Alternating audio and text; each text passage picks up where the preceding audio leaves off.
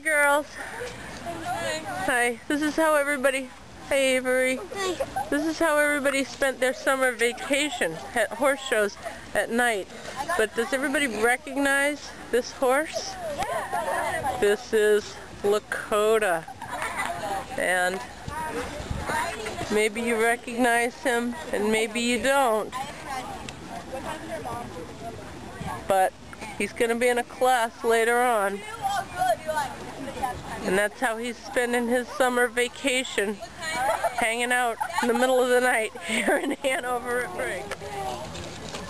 Walk please in the ring, down a walk please.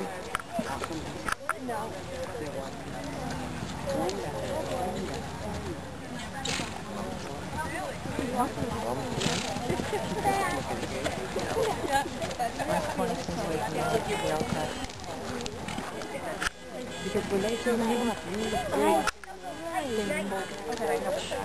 take a video longer, and it's on. That's the point of small shows. Have it be on your turn. So, Molly, here we are on your summer vacation, you and Lakota at this night show. And this horse didn't seem to win anything tonight, did he? No. Yes, now, can you clarify why this horse remained ribbonless tonight? What seemed to be the problem here? Well, he seems to have a little bit of a need for speed. He seems to prove that he's not as old as people may think he is.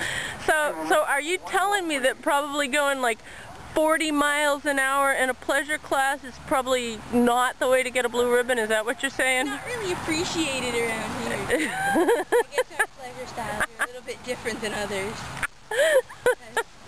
We kind of didn't make that. Now, just so that people can understand what you're dealing with here, because I think that they will be shocked, even in the not seeing him stand still part. Can you tell everybody who watches this video how old he is? This horse, Lakota, is 30 years old. 30 years old. You may not believe it based on his need for speed, but he is 30. That's He's an old guy. That's pretty incredible. Well, you did a great job.